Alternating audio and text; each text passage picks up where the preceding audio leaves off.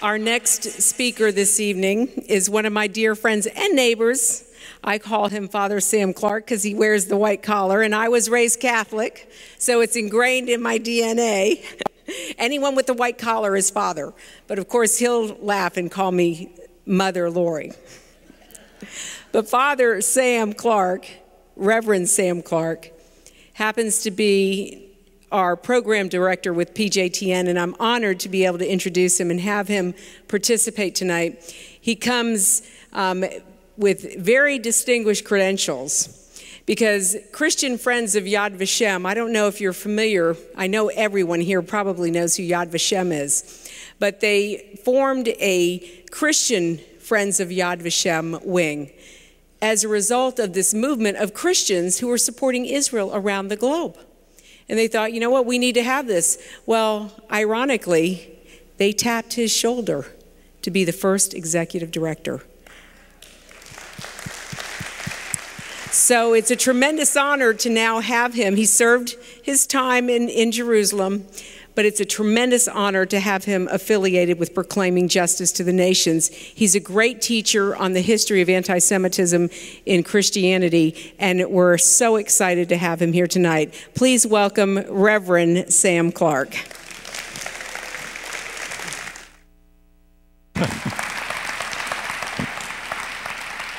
Thank you, sweetie.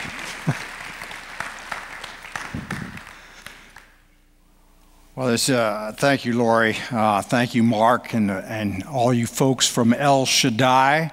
Particularly, I want to thank Martin and Nona Brazier, who are hosting me in their home. I thank all the people of El Shaddai. I'm a big fruit lover, and I walked into my room in their lovely home, and there was a big basket of fruit.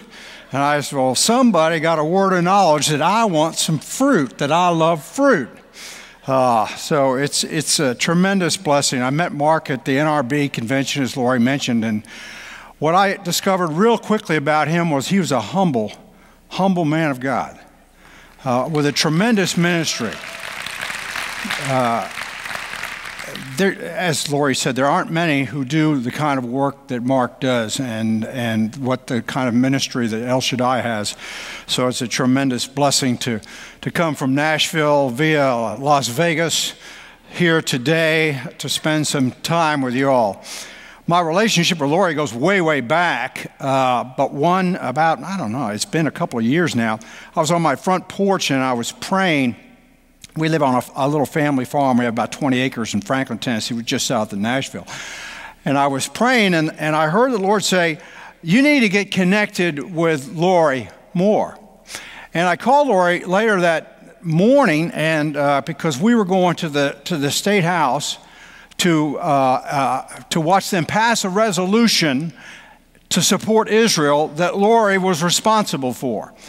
And I said, well, Lori, do you need a ride? And she said, no, I don't need a ride, but I want to ride back with you because I have something I want to talk to you about.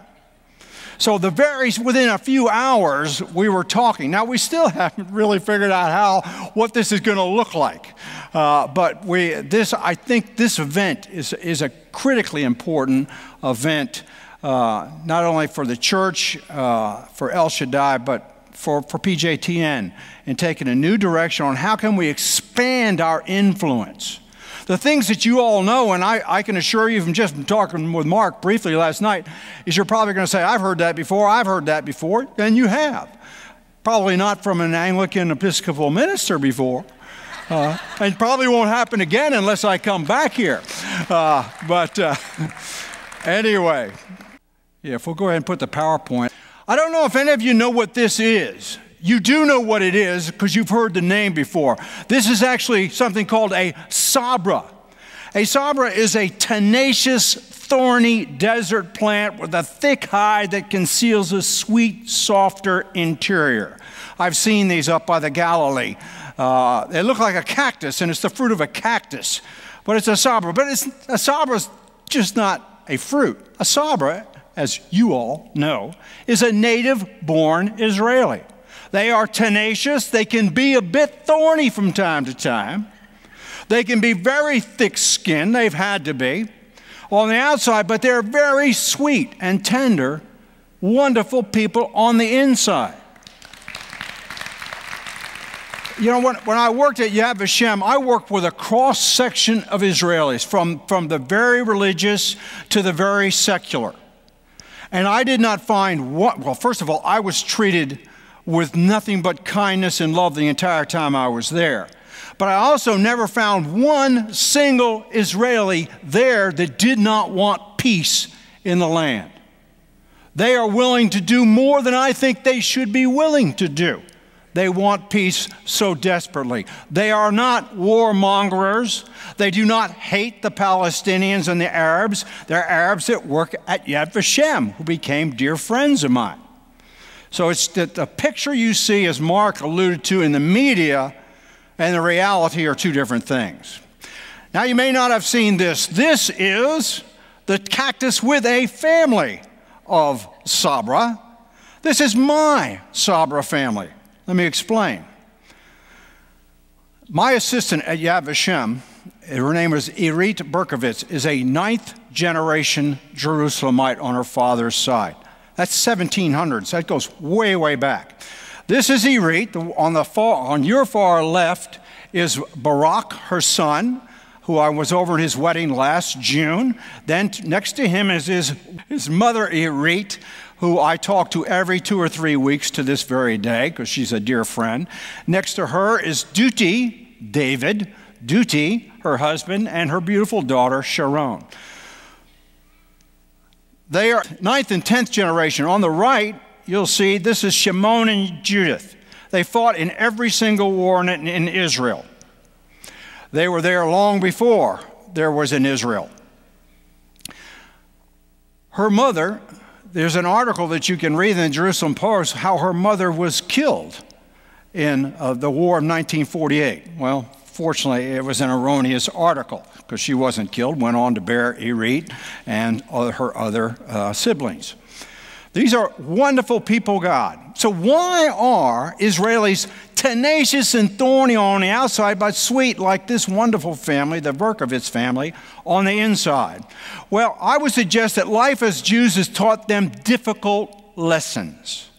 Being a Jew has always been a challenging thing to be. For instance, the Shoah, the epitome of anti-Semitism. They refer to it more as the Shoah at Yad Vashem than the Holocaust, because the root word of the Holocaust is actually from a burnt offering. Shoah means the destruction. They refer to it as the Shoah. 6 million were murdered, including 1.5 million and totally innocent children. What would this experience and the threat of it being repeated as it is today do to your disposition? When you are surrounded by people who have committed your destruction, would you maybe be a little thorny on the outside? They're incredibly sweet on the inside. During this Shoah, where were the church leaders? I came to my faith through a woman named Corrie ten Boom. Most of you probably have heard of Corrie ten Boom. She and her family saved over 750 Jews from Nazi terror in Holland during the war. She and her sister were both sent to the Ravensbrück concentration camp because they were turned over by a Dutch informant. Her sister Betsy died at Ravensbrück, and Corrie was actually scheduled to be terminated, but they filled out the wrong paperwork and she was released, thanks be to God. And then she spent the rest of her life going around the world sharing her story, her love for her Savior Jesus Christ, for Yeshua, and her love for the Jewish people. But the Corrie ten Booms were few and far between. Where were the people at the very top of the church leaders? Where were they when the Nazis came to power? Hitler didn't start in the 30s talking about his anti-Semitism. He started in the 20s. He was utterly clear. He did not hide anything from people about the way he felt about the Jewish people. Where were the church leaders when they started putting these gold stars on the Jews to identify them, to denigrate them? Where were the church leaders? Where were they when this man made this claim? My feeling as a Christian leads me to be a fighter for my Lord and Savior. It leads me to the man who at one time, lonely and with only a few followers, recognized the Jews for what they were and called on men to fight against them. As a Christian, I owe something to my people. This man was not a Christian. He used Christianity to sell his message, to sell his scheme. Ultimately, he took over the church and established the Reich Church, and had, instead of the Bible on the altar, had Mein Kampf. Instead of a cross, had the swastika. This man was no Christian at all, but he knew how. He was a politician, and he knew what he could do. But where were the church leaders when this man made this claim? What did the church hierarchy do? The United States Holocaust Museum Encyclopedia. Both the Catholic and Protestant churches did speak up on behalf of Jews who had converted to Christianity, or for Jews married to members of their churches, and thereby saved some lives. But neither the Catholic leadership nor the Protestant clerical hierarchy officially protested the persecution of Jews or the horrors of the final solution. The church leaders were silent. Even the confessing church was silent. The Lutheran church that stood strong for their church and their faith. There were exceptions. Dietrich Bonhoeffer stood firmly for the Jewish people. And we know what happened to Dietrich Bonhoeffer. So the church was muted or silent. So the question is, if you were a Jew, would you believe that Christianity was complicit in the murder of 6 million of your people? Keep in mind that the Holocaust happened in Christian Germany and Christian Europe. That one of the main theologians to support Hitler was Martin Luther. And I know that tomorrow Mark will talk more about what Luther, the kind of things he said and did towards the end of his life particularly. So if you're a Jew, what would you think about Christianity? What would your attitude be towards Christians and their religions? Now keep in mind, Yad Vashem is one of the most holy institutions in all Israel. Israelis, if you have 2 Israelis together, you get 3 opinions. There are not 3 opinions about Yad Vashem. This is a holy place. So the thought, as a matter of fact, when Malcolm Heading was the head of the International Christian Embassy, called me and talked to me about this position. I was in Eilat, which is down, it's the Florida of Israel, down by the Red Sea, the Gulf of Aqaba. He said to me, "Sam, are you sitting down?" I said, "Well, no, Malcolm, but I can." He said, "I want to tell you about something that's just happened. We have entered into a relationship, the International Christian Embassy in Jerusalem, and Yad Vashem, to establish a Christian desk," we would say office, "at Yad Vashem, to build relationships between the Christian world and the Holocaust Museum." The reason he said that, the reason he asked me if I was sitting down is, that's inconceivable. Inconceivable. It had to be approved by the Prime Minister of Israel. The mayor of Jerusalem was opposed to it. When I got there and started the work, I couldn't tell anybody I was doing it, because it was so controversial. You're a Holocaust survivor. They've started a Christian desk at Yad Vashem? How would that make you feel, given the history that's there? Very difficult. But what they did recognize is that there are people like Laurie Cardoza-Moore and Mark Biltz and the people of El Shaddai who have a different understanding of the relationship between Christians and Jews, that genuinely love them, will stand with them. They know the message. They know the gospel. They have to see the gospel in us. And we have to love them with the same kind of love that brought me, a drunk, into a personal relationship with God Almighty through faith in Jesus Christ. That's what they need to see from us. That's what we're called to do. The Holocaust, unfortunately, is only one example of 2,000 years of church hostility towards the Jewish people. It doesn't seem to make any sense. Why? When and why did the church begin to turn against their Hebrew heritage and the Jewish people? It doesn't make any sense when you actually look at the history. The answer is found in the roots of the church. In early Christian history, this isn't a modern thing that's happened where all of a sudden Christians became anti-Semitic. It goes way back to virtually the very beginning. Early part of the 2nd century, late part of the 1st century, this was going on. Let's take a look at it. But let's first begin by answering this simple question. Let's take a look. How does God Almighty feel about his people? And I know that you all know all these verses, but it's helpful to remind ourselves and put these scriptures deep within our heart so then that those neighbors of yours who may not understand why you're so crazy about Israel and the Jewish people, you can say, well, this is what the Word of God says. Exodus, Moses, this is what the Lord says. Israel is my firstborn son.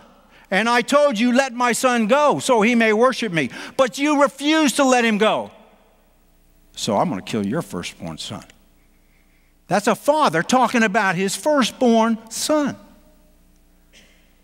Zechariah, whoever touches you touches the apple of my eye.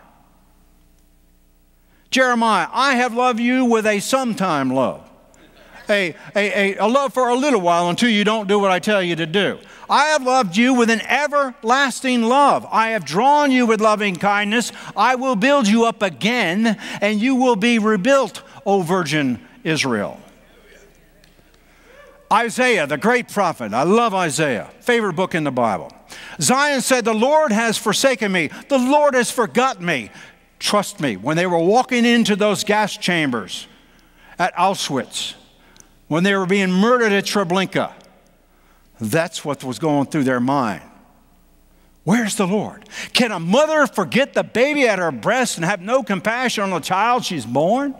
Though she may forget, I will never forget you, Israel. See, I have engraved you on the palm of my hands. Your walls are ever before me. Does this sound like a God who's somehow done with his people? No way, no how. Ezekiel, this is what the sovereign Lord says. I will bring Jacob back from captivity and will have compassion on all the people of Israel. And I will be zealous for my holy name because I've placed my name on them. They will forget their shame and all the unfaithfulness they showed toward me when they lived in safety in their land with no one to make them afraid.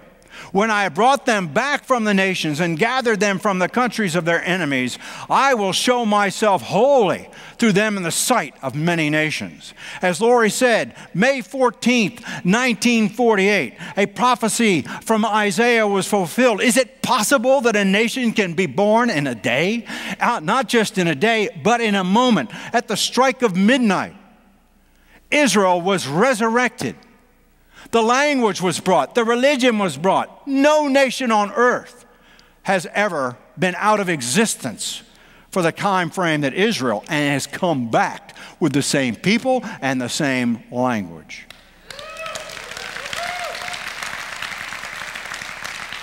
To those who suggest there is no God, explain Israel. How is it possible for this people to exist? They were supposed to assimilate in all the world. They can't. God Almighty will never let them assimilate. That's not where they belong. They belong back in the land, and He's bringing them back there every single day. Nothing in the Word of God suggests that God Almighty has forsaken or replaced His people with any other group of people, including the Gentile church. We are grafted into Israel, not some separate institution. So why did the Holy One of Israel, Almighty God, choose these people as His own? Why? Why did He start with Abraham and then Isaac and Jacob and go from there? Moses wrote, the Lord did not set His affection on you and choose you because you were more numerous than other peoples, for you are the fewest of all peoples, but it was because the Lord loved you. God Almighty chose Israel because He agape them. This isn't this warm, gushy kind of feeling that, I get home to my beloved Mary Ann, my bride, and I look at her and I say, oh, you're so beautiful and I love you. You're such a doll. That's not what we're talking about here. This is I go home, say I'm Almighty God, and there's a woman there who's mad at me because I didn't do something. And He says, I love you. I don't care how you act. I choose to love you. This is called divine love.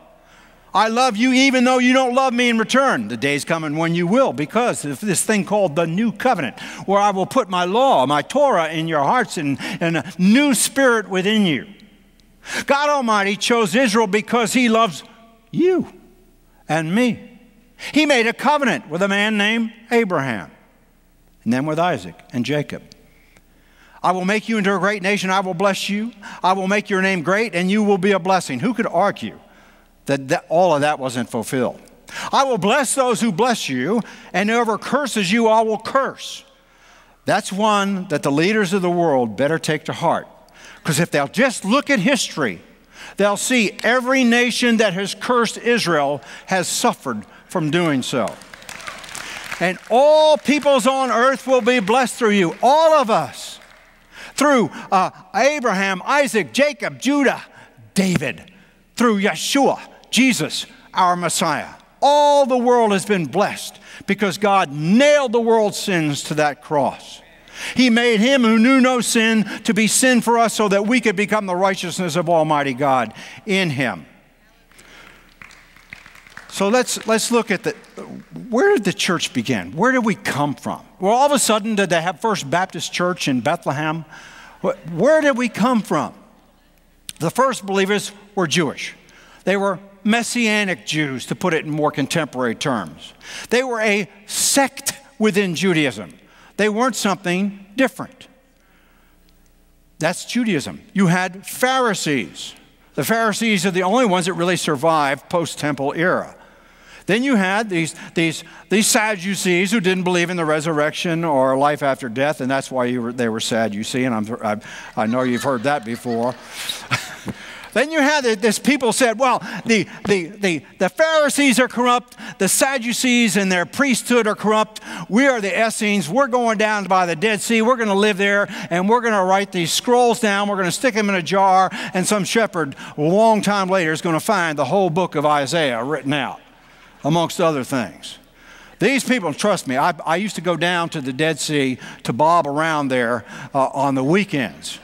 And to think of living there at 100+ degrees all the time, I don't think so. Although Nashville this year has been like living in the Dead Sea. That's why I was so excited to come out here. I said, what's the temperature? 70. Woo, I like Seattle. Have you got an opening, Mark? Then you got these people called the Zealots. These are those people just causing trouble. They were zealous. I think Lori has a little bit of zealot in her. Let me tell you, she is zealous. This woman, if you're in her way, you don't want to be.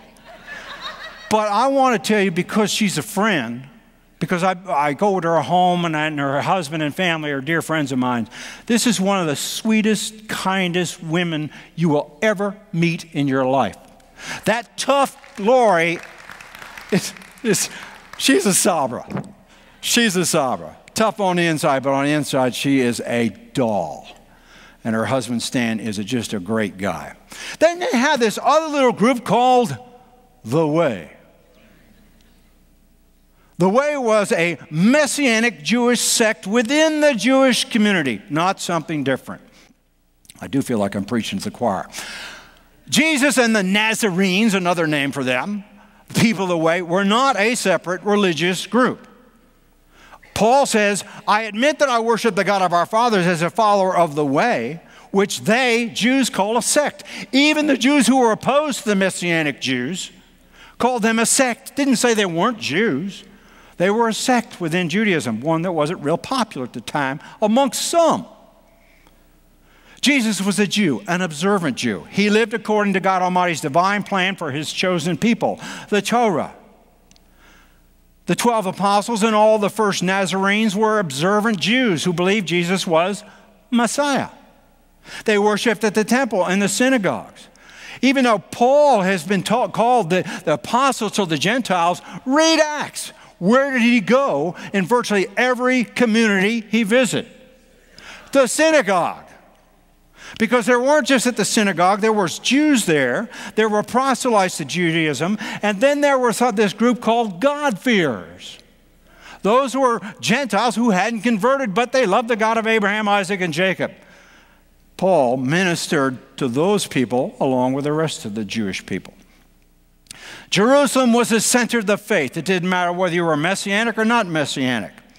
The church was led by Jacob. There is no James in Hebrew. Jacob is Jacob. Some say, well, because it's the King James Bible, James wanted his name in there someplace. I don't know if that's true or not, but the book of Jacob, anyway, Jacob, this is Jacob, the brother of Jesus, was led, and the Jerusalem Council, as we know, met in Jerusalem. There is no evidence that they envisioned a new religion. They envisioned a fulfilled new covenant in and through Yeshua HaMashiach, Jesus the Messiah. The church was, if anything, could have been referred to as Elaine was talking about, the one new man church. Jesus himself is our peace. This is right after the verses that Lori read. Who has made the two, Jew and Gentile, one, and has destroyed the barrier, the dividing wall of hostility, by abolishing in his flesh the law with its commandments and regulations. Did he do away with the law and all the commandments and regulations? No. What he did was do away with the law that separated Jews and Gentiles. His purpose was to create in himself one new man out of the two, thus making shalom, peace. And in this one body to reconcile both of them to God through the cross, by which he put to death their hostility.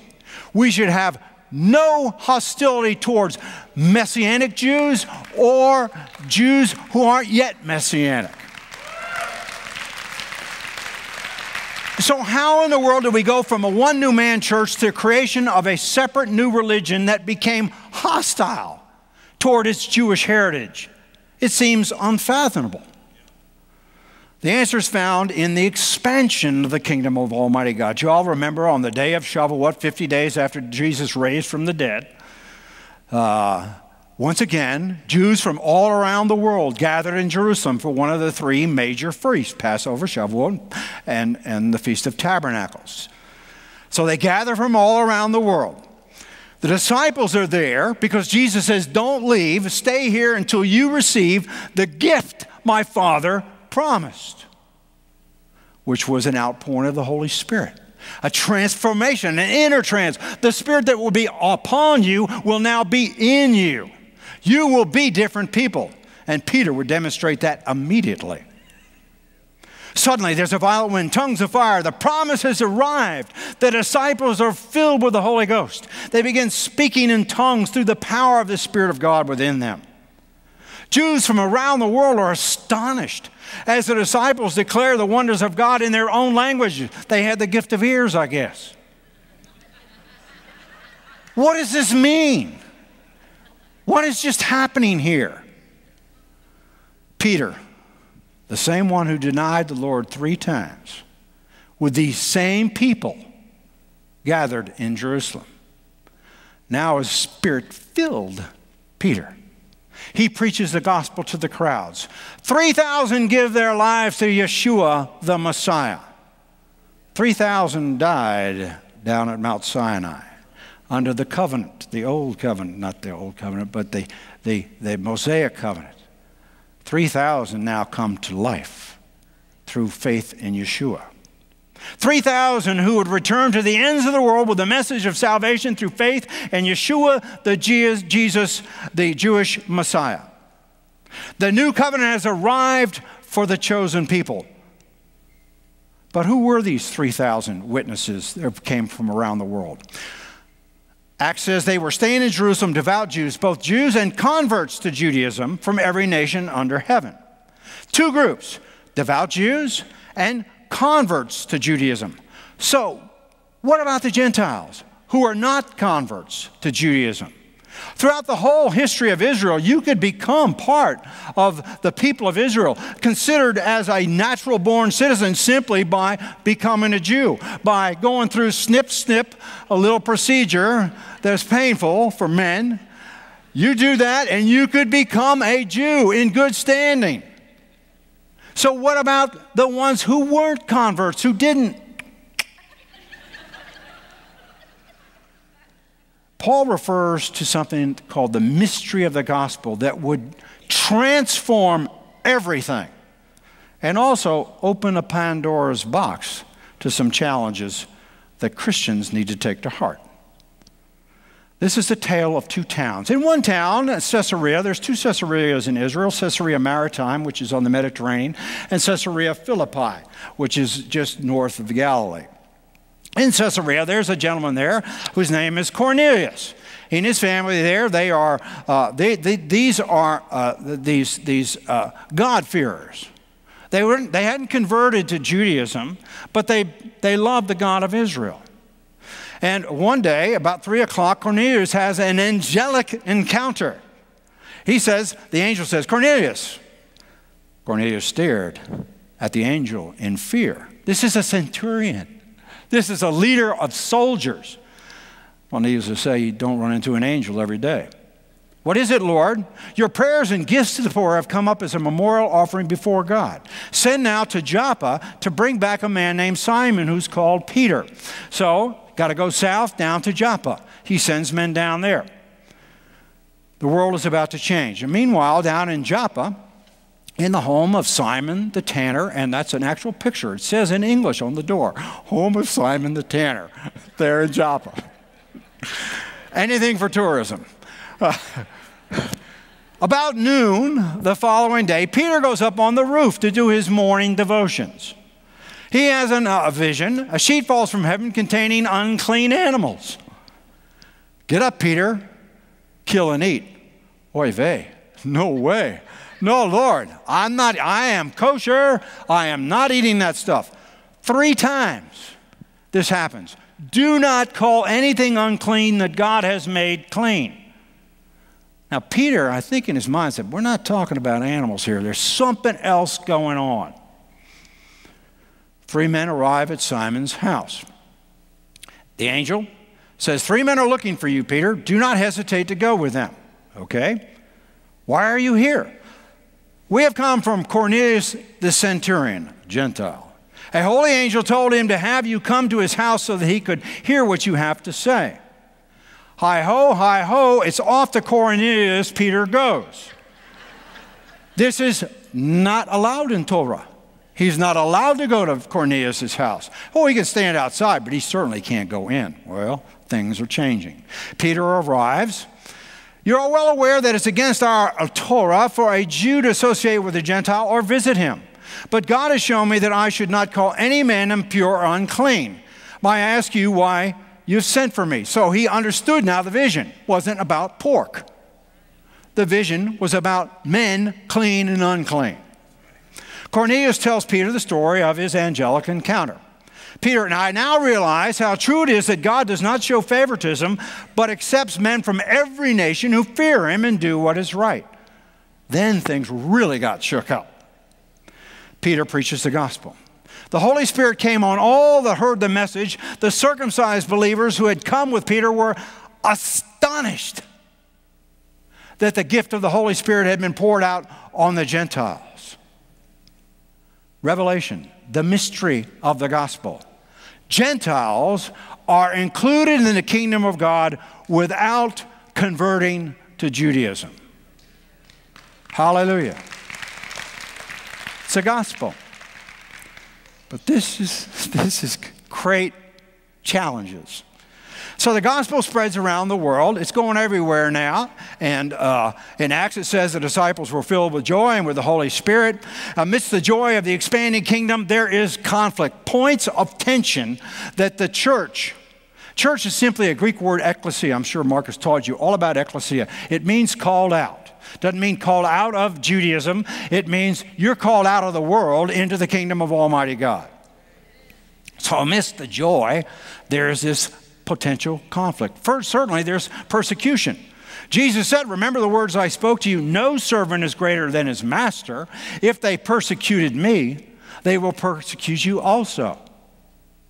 There were Jews versus Messianic Jews.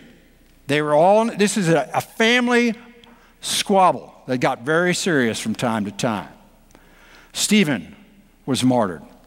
Jacob, the brother of John, Zebedee, was martyred. Peter and James were imprisoned.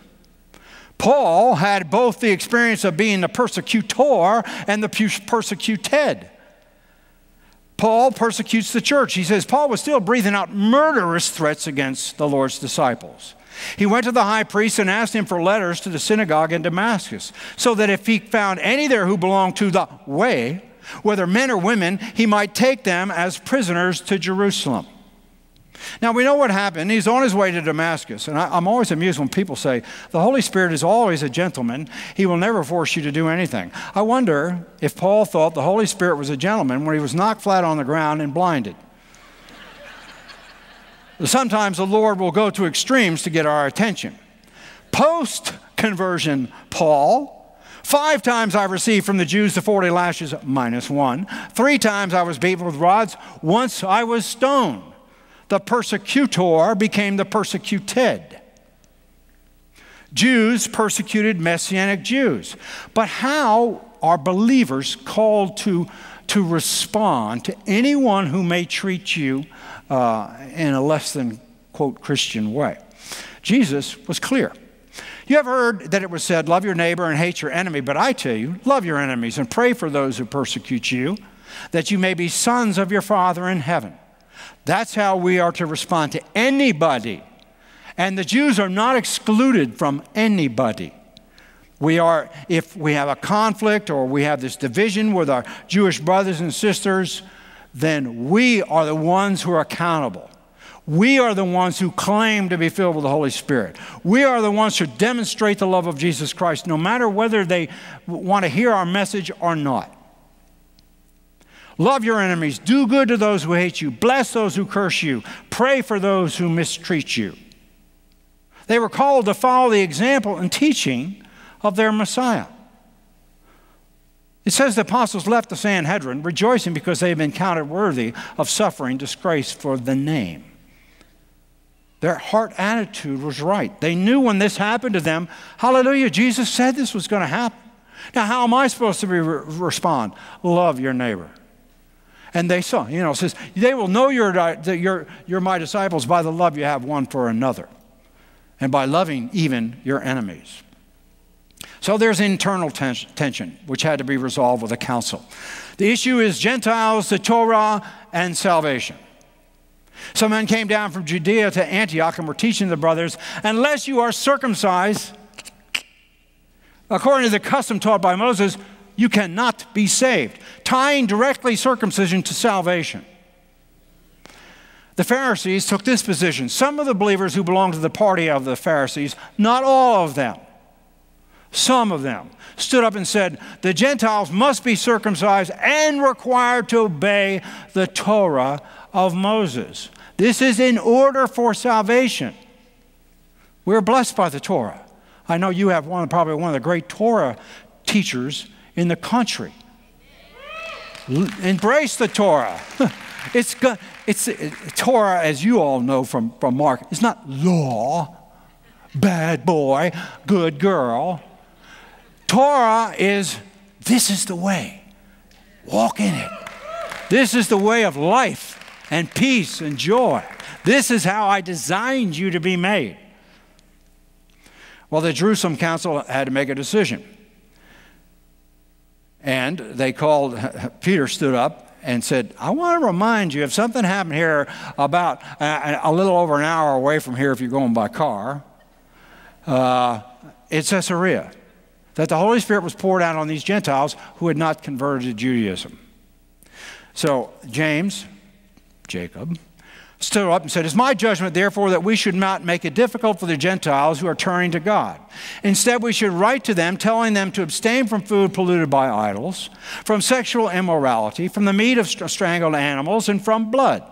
For Moses has been preached in every city from the earliest times and is read in the synagogues on every Sabbath. So you have 2 things there. One, this is salvation. They should abstain from these things. Some refer to that as the Noahic covenant.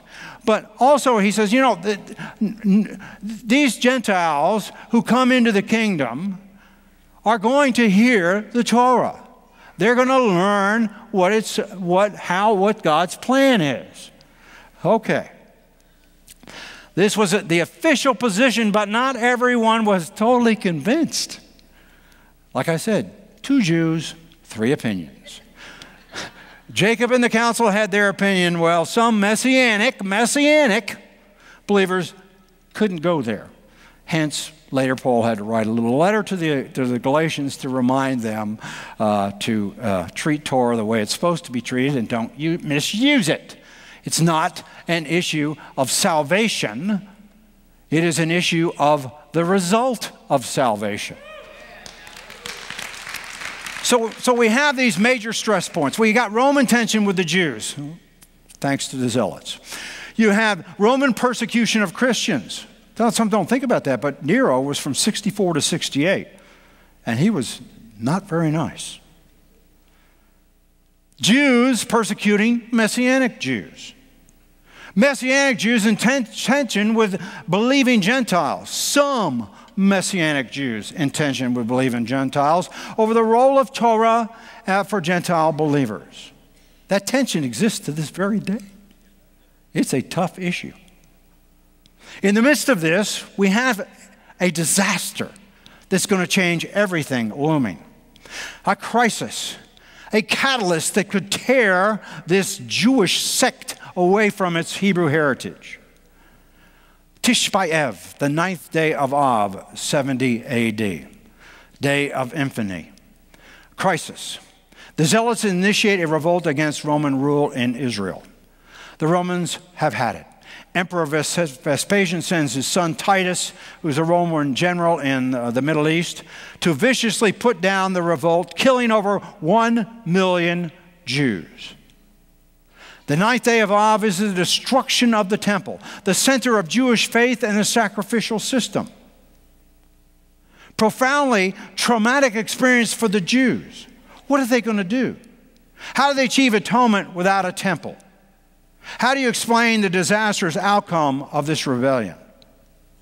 How to live in a post-temple Roman Greek world? How to connect the present traditions with those from the past? Well, there was a development that came out of this of a new Judaism, a Judaism that actually has its roots in Babylon. For when they were taken into Babylon, they had the same problems, no temple. So they had to develop a new way of walking with Almighty God. So they developed the school of rabbinic Judaism in Yavna, another place also known as Jamnia. It began with the Babylonian, I just already said that. Okay, mission. Develop answers to the question born out of the destruction of the temple. What are we going to do? How do we atone for sin? So they develop the development of an independence of Messianic Judaism. Rabbinic Judaism and Messianic Judaism are not one and the same. So it's going to create a tension between the two. As a matter of fact, between 66 and 68 AD, the Jewish community fled to Pella instead of Jamnia, which is over in Pella's in Jordan. They fled there and began to establish their Messianic community. They refused to support the rebellion against Rome. Now, you can imagine, you're a Jew, and there's another Jew who's a member of a sect within Judaism, and they're not going to stand with their brothers against Rome. They were branded as disloyal, as treason. Pella became the temporary center of Judeo-Christianity. They had to develop answers to the question born out of the destruction of the temple, which were far easier because our faith and our understanding of the sacrifice of Jesus Christ covers some of the problems that in Rabbinic Judaism they had to wrestle with. 9th day of Av, 70 AD, Rabbinic Judaism came into being, and over the centuries, things would descend from that. You have the ultra-Orthodox, the conservative today, the Reformed, etc., etc. In Christianity, you had some tension between the Messianic and Gentile branches of Christianity. But out of that comes Messianic Judaism. Messianic Judaism actually almost disappeared by the 7th century, 7th and 8th century. Matter of fact, there's not much history that you can find on Messianic Judaism until a resurrection of Messianic Judaism during the 19th century. Fascinating, it came at the same time the Jews began to talk about going back to the land. Rise in Messianic Judaism, go back to the land. Do we think that's a coincidence? I don't think so. Then you have the Roman Catholics, you have the Orthodox, the Protestant, etc. Then you have the tension and conflict between Jews and the church, which essentially become a separate thing. The issue is new covenant or new religion. Where do we go at this point? The destruction of the temple from a Nazarene, from the people of the way perspective. Jesus predicted the destruction of Jerusalem and the temple. No surprise. When the Roman army began marching towards Jerusalem, they turned on Fox News and they said, we're getting out of here because Jesus said this was going to happen. Branded as traitors. Ron Mosley, who's a wonderful man of God, wrote, after the temple was destroyed in AD 70, two new religious organizations grew out of the Judaism of Jesus and Paul's day. The Pharisees fled to Jerusalem to Yavna and were spared, while the Jewish followers of Jesus fled to the mountains of Pella and also survived. From these two groups came two separate religions known as Rabbinic Judaism and the Christian Church. From sect to separation, a new era is on the verge. How are this Christian church going to look towards its Hebrew heritage? How will they look at the Hebrew scriptures in the light of their Jewish Messiah? The Gentile church began to grow. Gentiles returned to the Lord in large numbers around the world. Less Jews were because those Messianics refused to stand with us against Rome. Less Jews came in, more Gentiles. There were a majority by the 2nd century. There was a rise of Gentile church leadership. The center of Christianity moved to Antioch, then to northern Africa and Alexandria, and finally to Rome. Tensions begin to mount. Should we worship on Shabbat or on the day of the Lord, the Lord's Day, Sunday? This change that happened early in the 2nd century, which radically transformed the relationship between Jews who believed that Jesus was Messiah and Jews who didn't, between Gentiles who now had control of a Gentile church and their Hebrew heritage. Bishop Ignatius of Antioch in 115 no longer lived for the Sabbath, but for the Lord's Day, on which day our life arose. Oh, wait a minute. Hebrews says there remains a Shabbat for the people of God. The rest that we have that Jesus fulfilled is a rest. We rest in Him, in His righteousness, in His holiness. We are people of God through faith in Yeshua. Why will we do away with the day that we should hold up as every week that says, this reminds me of the rest that I have in my Messiah? The only explanation is that Bishop Ignatius wanted to distance himself from his Hebrew heritage. The Didache, which was a manual for church instruction written around 120 AD, directs Christians to come together on the Lord's Day to worship. The problem is the Jewish community interpreted the church's decision to worship on Sunday as a rejection of the very heart of the Jewish experience, rejection of the Torah. That's from our father Abraham, Marvin Wilson. If you've not read that book, you need to read that book. It is a wonderful book to help you better understand some of these issues. Note, the change from Shabbat to Sunday didn't actually become official until 364 AD at the Council of Laodicea, but it was already in the mill long before that. There was also, on the other side, the Jewish community came up with something called the Birkat HaMinim. Somewhere around 85 to 115 AD. This is a benediction, which is not really a benediction. We usually think of benedictions as blessing. Well, this was a curse. And this is a part of their daily prayers. For apostates, let there be no hope, and the dominion of arrogance do thou speedily root out in our days. And let the Nazrim was another name for those who believed Jesus was Messiah, and the Menim, heretics, perish in a moment. Let them be blotted out of the book of the living, and let them not be written with the righteous. Now, needless to say, I think that Dale Carnegie would say that's probably not the best way to win friends and influence people. Actually, fairly contemporary history has some strong evidence that Nazrim was not added until between 150 and 400 in AD. So it would have just been against heretics. Now, Messianic Jews were still part of the synagogue when this was going on. So it created some problems. Up to the Bar Kokhba revolt, the Birkat Hamanim was divisive, but Messianic Jews were still part of the synagogue. The final blow was this Bar Kokhba revolt. 134, there's a Jewish revolt against the Romans led by Simon Bar Kokhba. Rabbi Akiba, one of the great rabbis in the history of Israel, declared that Bar Kokhba was the Messiah. This is a problem. Nazarenes, Yeshua is the Messiah, and there is no other Messiah. Messianic Jews refused to join the rebellion, and again, they are traitors. Over 500,000 Jews perished during this rebellion. Jerusalem was leveled. In 135 AD, Jerusalem was rebuilt as a Roman city, Aelia Capitolina, renamed and Jews kicked out. Jews are barred from the city. Jerusalem is no longer the center of Judaism or the center of Christianity. The church and synagogue are torn apart. Two religions who are now in the beginning stages of conflict. Will believers, will you and I, today, love your enemies, do good to those who hate you, bless those who curse you? And I would say the Jews aren't your enemies. They're not trying to curse you. They want to be loved.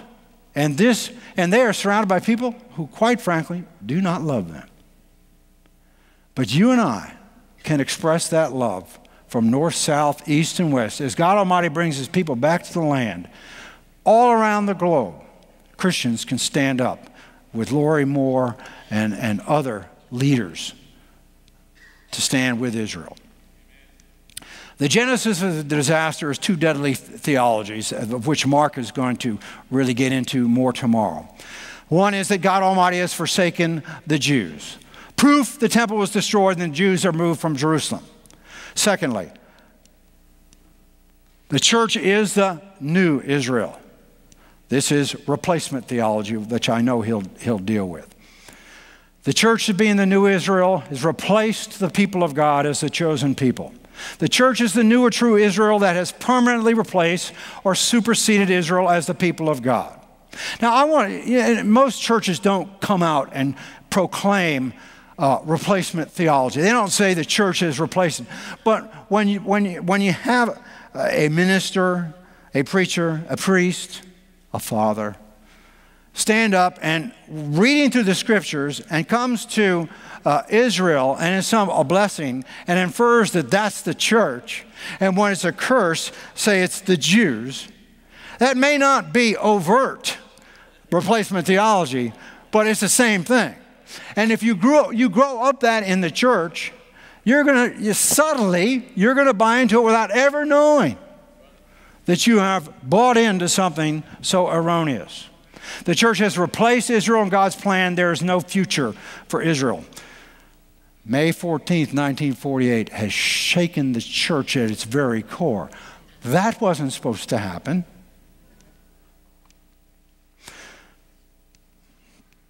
So let's look at some of church history based on this fatal foundation. God Almighty has forsaken the Jewish people. He's replaced Israel with the church. The Jews deserve to suffer what they did to their Messiah. Abandoned Jewish religious practices. My problem with abandoning Jewish practices, and some would be Jewish practices that we don't necessarily need to follow. But when you read Leviticus chapter 23, and you read about all the feasts, and Jesus said, those things were a shadow of me. Why in the world would you replace those things with other things? I have no issue with Christmas. I have no issue with Easter. They are different terms for tremendous events. But why in the world would you throw out all the richness that you can glean from looking at these biblical feasts, especially in the light of Messiah Jesus? It's ridiculous to do that. You cut off your nose to spite your face. Anti-Judaism and the early church fathers. Anti-Judaism is necessarily going to lead to anti-Semitism. If you're against somebody's religion, it won't be long before you're against them. Today's new anti-Semitism is rooted in anti-Zionism. But if you're against the people's right to their land, eventually, if they don't leave, you'll be against them. Hence, contemporary anti-Semitism. Bishop Ignatius, the Epistle to the Magnesians. For if we are still practicing Judaism, we admit that we have not received God's favor. It is wrong to talk about Jesus Christ and live like Jews. For Christianity did not believe in Judaism, but Judaism in Christianity. That's pretty lightweight compared to some. The Epistle of Barnabas. Take heed to yourselves and be not like some piling up your sins and saying that the covenant is theirs as well as ours. It's ours. They have lost it completely. That is so, demonstrates such ignorance of the beginning of the church. Without the Messianic community, we wouldn't exist. They're the ones that got the whole thing moving. Justin Martyr, in his dialogue with Tropha. We too would observe your circumcision of the flesh, your Sabbath days, and in a word, all your festivals, if we were not aware of the reason why they were imposed upon you because of your sins and the hardness of your heart. Okay, Shabbat, Passover, Shavuot, Sukkot, and all the other days associated with those three major feasts are imposed. This is by someone who supposedly reads the letters that Paul wrote, where he talks about that in the Gospels, where it talks about Jesus saying he didn't come to do away with the Torah, he came to fulfill it, and that all these feasts were about him. Yet because they were associated with the Jewish people, they want to throw them out. Origen, this guy has created more problems from the church than just about anyone else. He's the one, because of him, the scriptures are spiritualized. He was the one who really came up with, you don't just look at the scriptures, but everything in there has to be spiritualized. It has meanings behind meanings. Well, some of that's true, but you take it too far, as he would, you got problems. We may thus assert in utter confidence that the Jews will not return to their earlier situation, for they have committed the most abominable of crimes in forming this conspiracy against the Savior of the human race. Hence, the city where Jesus suffered was necessarily destroyed. The Jewish nation was driven from its country, and another people was called by God to the blessed election.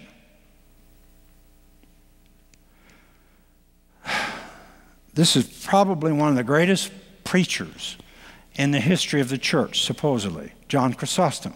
His name means golden-mouthed preacher. This will turn your blood. The synagogue is worse than a brothel. It is a den of scoundrels and the repair of wild beasts, a temple of demons devoted to idolatrous cults, the refuge of brigands and debauchees, the cavern of devils. It is a criminal assembly of Jews, a place of meeting for the assassins of Christ. Didn't Paul write we are to provoke to jealousy? I think he's provoking, but he certainly isn't making anybody jealous. He's making them mad. A den of thieves, a house of ill fame, a dwelling of iniquity, the refuge of devils, a gulf, an abyss of perdition. I would say the same things about their souls. For as for me, I hate the synagogue and I hate the Jews for the same reason. Unbelievable. This is a man held in high esteem in church history. Council of Nicaea 325, and I'm going to close with this. Easter. It would be convenient that we all keep the feast on one day because, you know, that Passover thing moves around every year. For what would be more beautiful and more desirable than to see this festival through which we receive the hope of immortality celebrated with all in one accord and in the same manner? It was declared to be particularly unworthy for this, the holiest of all festivals, to follow the custom of the Jews, who had soiled their hands with the most fearful of crimes and whose minds were blinded. In other words, Easter should supersede Passover because of those Jews. Jesus was crucified on Passover. He celebrated. When they celebrate Holy Communion, I think some of them forget that that's a Passover meal. And you want to separate from Passover? No, what they want to do is separate from anything Jewish, because they want to provoke, denigrate, and ultimately murder the Jewish people. Council of Nicaea. We ought not therefore to have anything in common with the Jews. We desire, dearest brethren, to separate ourselves from the detestable company of the Jews. For it is truly shameful for us to hear them boast that without their direction we would not keep this feast. How can they be right? They who after the death of the Savior have no longer been led by reason but wild violence, as their delusion may urge them. They do not possess the truth in this Easter question. We could not imitate those who are openly in error. But even if this were not so, it would be your duty not to tarnish your soul by communications with such wicked people, the Jews. Now, I've often thought, if Peter and Paul were here and we said something about, are you going to celebrate Christmas this year? Where are you going to celebrate? Are you going to go see your family on Christmas? What are you going to do for Easter and Good Friday, Holy Saturday, and Maundy Thursday? Peter and Paul would look at him like, say what? What are you talking about? These are our heritage. The things that we celebrate on the Gentile Christian holiday are all directly connected with our heritage. Why not just unfold instead of replace? Reveal instead of conceal?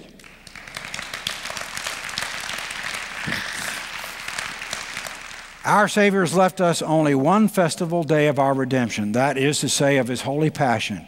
And He desired to establish only one Catholic, which means universal, church. For this reason, divine providence wills that this custom, Passover, should be rectified and regulated in a uniform way. They're basically saying we're going to change the date. And everyone, I hope, will agree up to this point. It is our duty not to have anything in common with the murderers of our Lord. You know, when Caiaphas offered up Jesus as a sacrifice, he did it as a high priest. He even prophesied, it's better that one man die than a nation be destroyed. Now, he didn't willingly do this as a high priest, but he was fulfilling the function of a high priest by offering the most perfect lamb who was ever offered in the history of the world, the Lamb of God, the Son of Almighty God, for the sins of the world. And yet, we want to change it. We don't want to look back there and appreciate what God Almighty. Last time I looked, it wasn't the Jewish assassins. It was my sins that killed my Messiah. He died. And as a matter of fact, in Isaiah chapter 53, my favorite chapter in the Bible, it says it was the Father who offered him up. Jesus said, I could call on a legion of angels, put your swords away. He willingly offered himself because of his love. Anti-Judaism leads to anti-Semitism in the same way as today's anti-Zionism will do the same, has done the same. Anti-Semitism in Europe is about the same level as it was in the 1930s. It's back. The bottom line, anti-Semitism that silenced the church hierarchy during Hitler's reign of terror has its roots in anti-Judaism that began in the early church and continues to this very day. Tomorrow, Pastor Mark will begin unfolding more about this story, particularly from Nicaea on. It's important that you and I understand this story so that we can communicate. No, we just don't love Israel because, we love Israel. We love Israel because God Almighty loves Israel. We love Israel because we're called to. And the prophet said the Gentiles will bring them back to the land, and Gentiles are doing that. It has been such a blessing, and I can't wait I can't wait to hear Mark tomorrow. This is a brother I just barely know, and I'm sitting on, I can't wait till I can put my father thing away, come here in plain clothes, and sit here and enjoy the teaching of this man of God and be with you wonderful people. And I get to go home with Martin and Nona tonight, sleep in their wonderful home, and eat some of that great fruit that El Shaddai has provided for me. So I thank you from the bottom of my heart. I thank Lori. And I ask that Yeshua will bless you. And I want to call on Elaine to come back and lead us in prayer again. Thank you for standing. Let's bring our hearts before the Lord. Considering all these things, let's come before him in a closing prayer.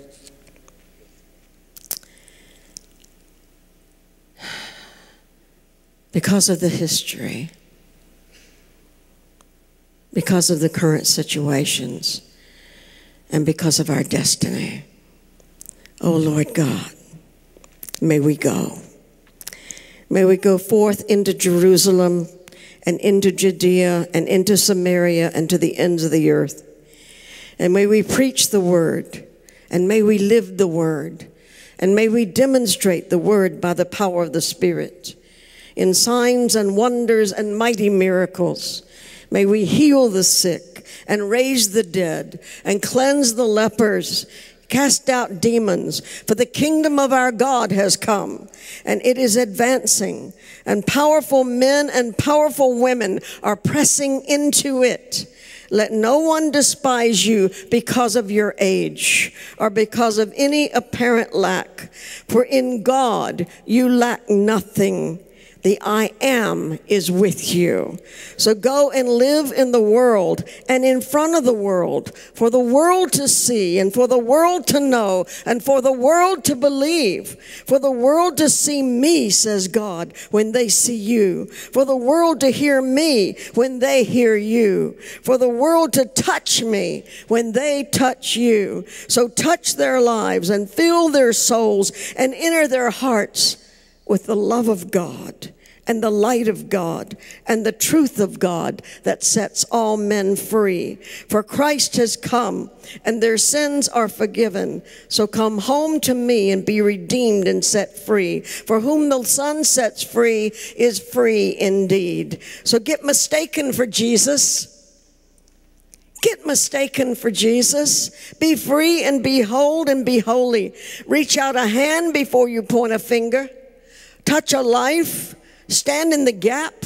Show them great mercy and great love, because I love them. Love them for me. Loving them as I love them. Love them for me. And we will set the world free. So go forth, beloved, and never look back. Amen and amen. Thank you, Elaine.